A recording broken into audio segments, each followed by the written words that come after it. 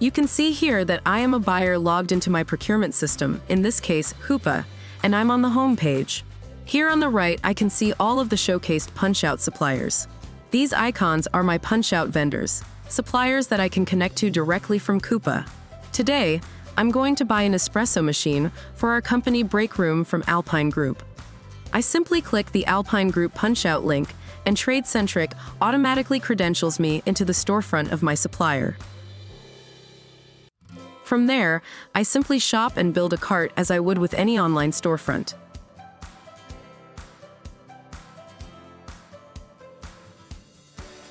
Once my cart is built, you can see that the checkout process initiates a cart transfer instead of entering payment and shipping information. By clicking Transfer Items, I am prompting TradeCentric to transmit all of the cart details and seamlessly redirect the buyer back to their e-procurement system.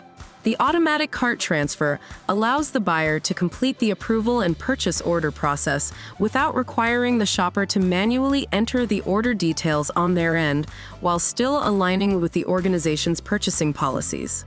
As you can see, the cart data has been transferred back to the procurement system. I'm ready to send this requisition through my company's internal approval process and create a purchase order.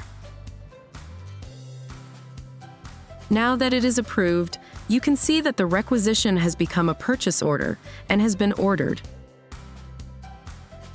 If I check my orders list, I can see that it has been sent via CXML. Next, let's see that order in Salesforce Commerce. TradeCentric enables the electronic transmission of the PO from Coupa to Salesforce. Here you can see the PO has successfully been sent back to the supplier's Salesforce instance for processing and fulfillment. In the Details area, I can view the buyer account particulars as well as order specifics such as item, shipping, billing, currency, and date details. TradeCentric can then receive and deliver the invoice back to Coupa to complete the transaction lifecycle.